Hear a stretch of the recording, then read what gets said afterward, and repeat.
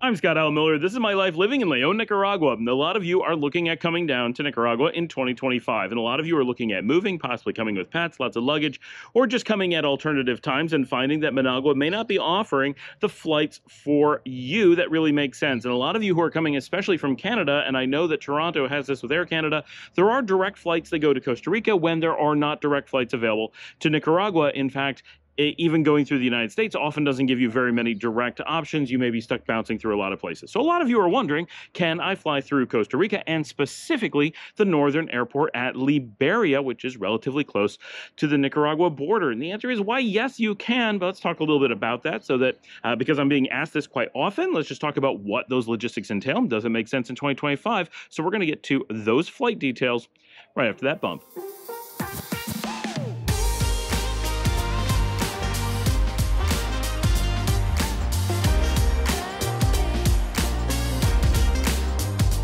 Liberia is Costa Rica's second airport, and it sits in the Guanacaste, which is the region very close to Rivas and the tourist center in Nicaragua of San Juan del Sur. From downtown Liberia, which is just a little ways from the airport, to the Nicaraguan border is only about an hour and a half, and that is the major land crossing between these two countries. So you get a lot of traffic going between them, and it's relatively easy to deal with. All land borders in this region are a little bit confusing, I will give you that. But if you're coming up through there, it's the least confusing of all the borders I've had to deal with in the region, and definitely the largest, because these are both tourist zones of countries, Costa Rica being the biggest tourist country in the zone, in the region, and Nicaragua being a small one, but this is its tourist zone. There's a lot of tourist traffic going through there, as well as other things. So just in general, very easy to deal with. And if you have a lot of luggage or animals, it can be easier actually to cross at this point than at others, just because they're more used to dealing with it. It's like an airport where you have a lot of logistics going on while you're trying to get through customs and such. So I tend to like it a lot more for a lot of reasons. And a lot of Nicaraguans have to come through there because a lot of our international flights originate in Costa Rica or Panama down into the south or to the east. So we're often coming up when dealing with international flights anyway. So one of the things we want to talk about is, why would you maybe want to choose this over just flying into Managua? Well, two important airlines that I know of that fly into Liberia are Southwest, coming out of Hobby Airport in Texas. Of course, their home is Love Field. I believe they have direct flights from Love. I know they do from Hobby, which is a much nicer airport to deal with than IAH. So if you're coming from the Houston area, that one is perfect and direct. If you're coming from Toronto, and I believe many parts of Canada, Air Canada goes direct into Liberia. So getting from different parts of North America into Costa Rica directly without having to go through any additional hops can be a big deal. If you're bringing animals, that can be a big deal for that reason. Of course, they're safe once you have them in a car and you're on the ground, so you may want to consider it for those reasons. If you have a lot of luggage, it can be just easier to deal with, and sometimes you just don't want to have as many hops. And for many people, they want to visit Costa Rica while they're visiting Nicaragua, so it just makes sense to combine the two. Costa Rica typically has better airport options. We are getting a new airport here in Nicaragua, but it's not open yet. And once it is, hopefully we're going to get more cheaper flights, but at the moment we don't have it yet. So we're more limited. Liberia and San Jose, the capital of Costa Rica, have larger airports than Managua, meaning bigger runways. So they're able to do things that other places are not. So sometimes we get good flights going in there simply because of that. Liberia is not a large city, so don't be surprised when you get to the airport and find that there are a number of things around it. It is a city, but you're not going to have loads of hotels and restaurants. There's a few, and you definitely can get what you need, no problem. But this is not a big city and is not a tourist center. It is a hub for transit for tourists, but that's not exactly the same. Liberia itself is just a spot along the Pan American Highway, and it's mostly fast food, a few little restaurants. There's certain things, and it is growing a little bit. I think that it has a good future as a more logistical hub, especially as its northern airport gets better known. But in general, it's not a destination. You're not going to want to spend time there, but it's very easy to go from there out to the Guanacaste coast and the Nicoya Peninsula. And so that region is well served by the airport. A lot of people go and never go anywhere else in Costa Rica but there. And if you are going to Nicaragua again, it's perfect for that. Just 90 minutes from the border. Now, how do you get to that border? A lot of people are like, can I rent a car? And just, well, technically, yes, you can rent a car, go to the border, but rental cars are not going to be able to cross the border. Some rental companies are going to offer you an ability to drive up, drop a car, pick up a new one, and go on the other side. Or you're going to have to rent and take rental car to the border and then get a new rental on the other side, or some combination thereof. Generally, rentals are not something you want to do in Nicaragua. Just in general, doing it across the border where you can't take your car across, even less so. So I've never known anyone to actually want to do this, but it does exist as an option. Just be aware that crossing the border with a rental is never going to be allowed. If you have a friend who has a car they're going to lend to you, be aware that quite often that has complications. Got to make sure you have the right paperwork, make sure their car is allowed to cross the border, talk to their lawyer before you try to do it, make sure you're got everything all taken care of. If you have a letter saying you're allowed to have their car or whatever, that can be complicated because it's not your car and you're crossing the border into a new country. Very, very rarely would you be able to do that. So that's something to be aware of as well. What most people are going to want to do is one of two things. Either taking a bus that goes from Costa Rica and goes into Nicaragua. One of the reasons you want to do this is that it would give you, because you can book this ahead of time, an onward ticket that is easy to show to Costa Rican border control, because you must have an onward ticket when flying into Costa Rica. Now, like we warn about this a lot. A lot of airlines, Air Canada is one that's been known to have problems, but so has Spirit, Avianca, many others, United American, that they will scam you and say you must have types of onward tickets that are not true. You don't have to have an onward flight. You don't have to have an onward flight with them. Any onward information is plenty for Costa Rica. That's the law. However, there's very little consumer protections for people getting onto airplanes, and so you may get scammed and may be powerless to do anything about it. Feeling impotent on a flight that you're about to lose for your trip is not a place you want to be. So just be aware that you need to be prepared to come up with flight details for a forward flight that you're not going to use, and just take the bus. But you can get lucky and have an airline treat you with respect and have none of those problems. The bus is all that is needed, and you are legally handled in all situations. So from a Costa Rica perspective, totally covered. So the buses like the Tica bus, the Nica bus, the Nica Expresso, which I take, all work out just fine. That ticket is absolutely okay. We do it all the time. Perfectly good.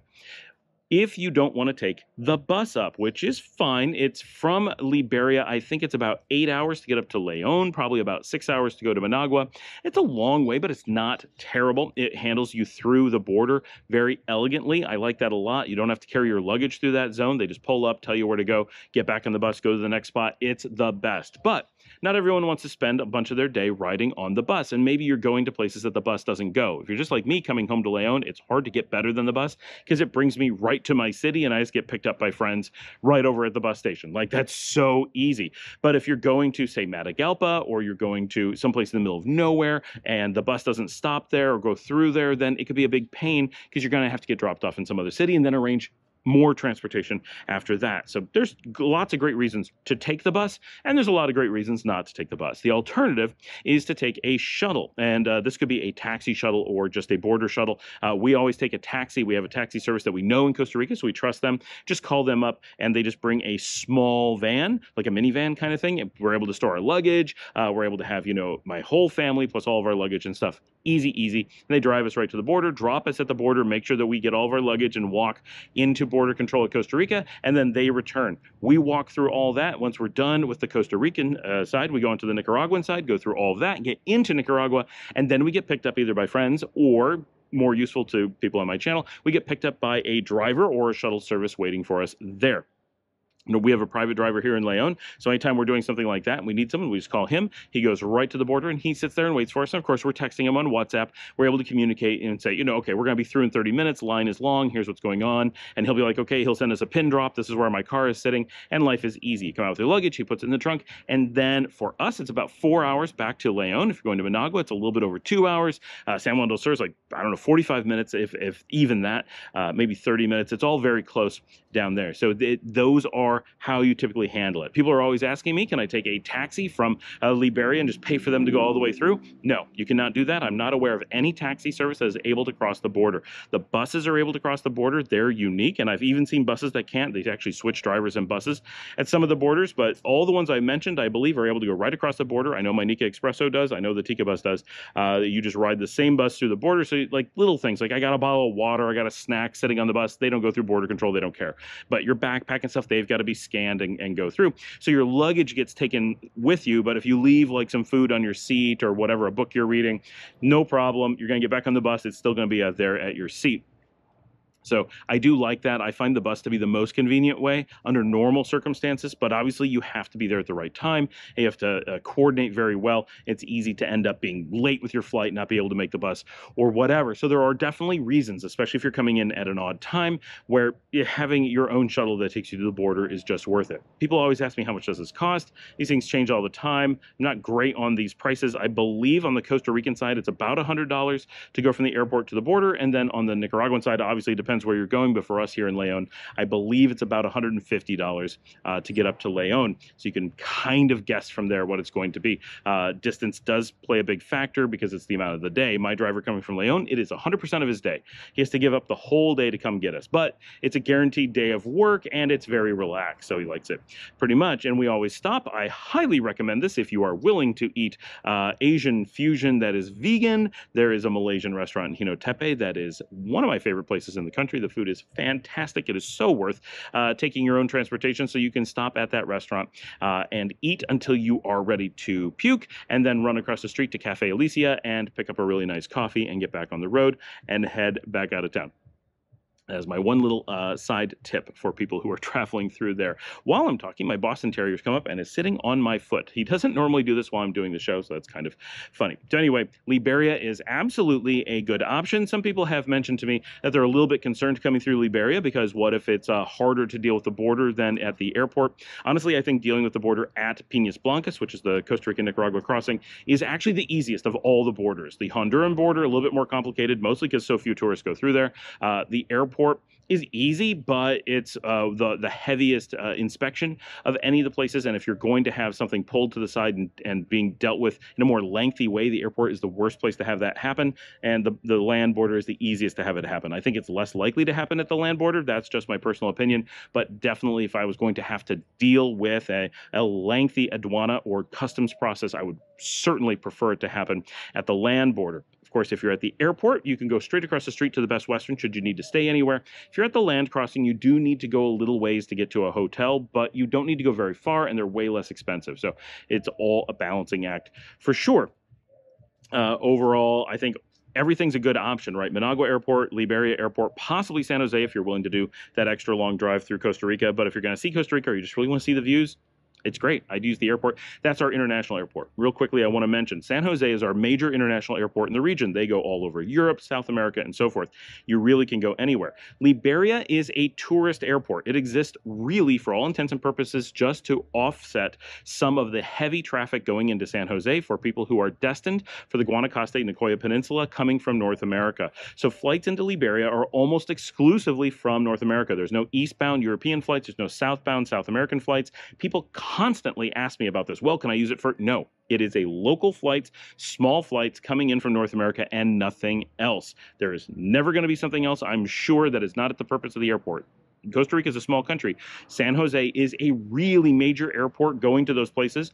If you're coming from South America or Europe, you don't care about saving that little bit of drive and going into Liberia. You're not going to do that. But if you're coming from North America and you're like doing a weekend trip and you're just flying in and it's only 2-3 hours, you want it to be as easy as possible. Being hours closer to the beach could be the difference between lots of people coming and a lot of people not coming. Plus, Costa Rica wants to reduce all that traffic driving around the country just to go from the airport out to the Guanacaste. So it makes a lot of sense that Liberia is this very small, focused airport for this one purpose.